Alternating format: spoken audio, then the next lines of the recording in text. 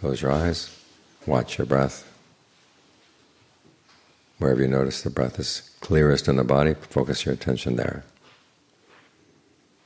And then try to notice if the breath is comfortable. You can try changing it for a while, make it longer or shorter, heavier, lighter, deeper, more shallow, faster or slower.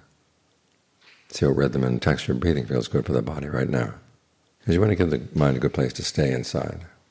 If you don't have a good place to stay in the present moment, you're going to go searching someplace else, back to the past, up to the future. But you really want to be able to see your mind right here, right now. Because it's in the present that you can train it. When greed comes up, if you're not here, it can take over. Anger comes up and you're not here, it can take over. Same with delusion. So you want to be here when these things come and be ready for them. This principle of training the mind is really important.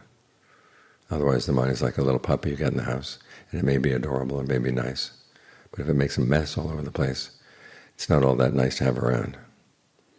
But when you can train it so that when greed comes, you don't give in to the greed. When anger comes, you don't give in to the anger. When delusion comes, you don't give in to delusion. Then you can live together, and the mind is no longer creating harm for you. This is one of the most important things you can do in life, is to train your mind. This is where you are responsible.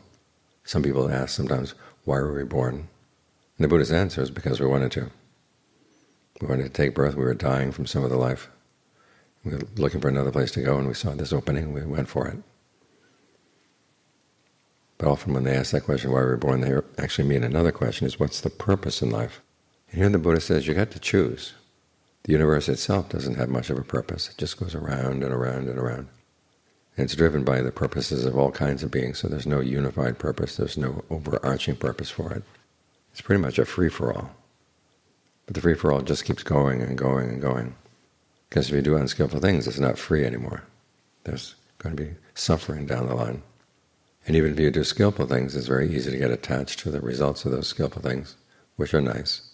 But then that attachment can eat away at the mind, and you end up doing unskillful things again. You want to see if there's some way you can get out of this. That's the best purpose of all. So what your life means is up to you, and you can give it the purpose that you want. But just make sure that you choose wisely, because there's so many purposes in life that even when you gain them, even when you succeed, there's going to be trouble down the line.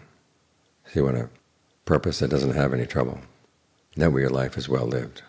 The Buddha talks about people of four kinds: those who come in darkness and go in darkness, those who come in darkness and go in light, those who come in light and go in darkness, and those who come in light and go in light.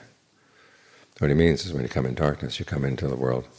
You're born into a family that's poor, not much education, the parents don't have virtue. Whereas coming in light means you come into a family where you're well off, you have an opportunity for education, and your parents are virtuous, they know the Dhamma. Whether they know the Dhamma or not, they're still virtuous people. And going in darkness means that you yourself become a person who's not observing the precepts, who's not training the mind. It just allows your greed, aversion, and delusion to have free rein. Going in light means that you gain some control over the mind, and you become a person of virtue, a person of concentration and discernment. And as the Buddha said, whether we come in darkness or come in brightness, come in light, doesn't matter. What really matters is how we go. So that's something you can determine for yourself. How we come is the result of past karma, but our present karma can make the difference in how we go, so you focus there. And where is the present karma being made? Well, right here in the present moment. So try to get the mind so it's happy to be here in the present moment, so it can see itself clearly. And that way you can work on a genuinely good purpose for your life. Each time you breathe in, each time you breathe out.